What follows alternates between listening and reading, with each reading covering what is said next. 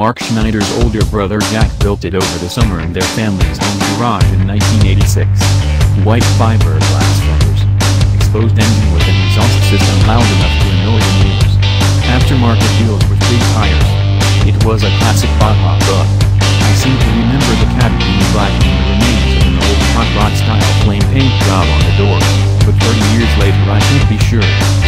Mark and I would get started every morning senior year so it would get us to high school and then again at lunchtime so we could be off campus.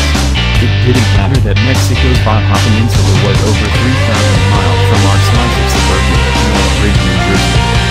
Since the late 1960s, thousands of similar Volkswagen Beetles have been modified for off-road use in home garages all over the world, and the man responsible is Bruce Myers. The first Baja 1000 off-road race, then called the Mexican 1000, was held on October 31, 1967. From the 68 vehicles that started the event, only 31 completed the 950-mile run from Tijuana to La Paz. Motorcycles led most of the race, but Vic Wilson and Ted Mangels drove to victory in a Myers-made steam buggy built by Myers on a Volkswagen Beetle chassis.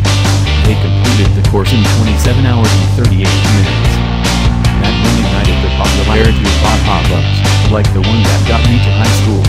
Today, 50 years later, Baja bugs remain at the core of grassroots off-road competition, and the Beetle has more wins in the Baja 1000 than any other model of vehicle.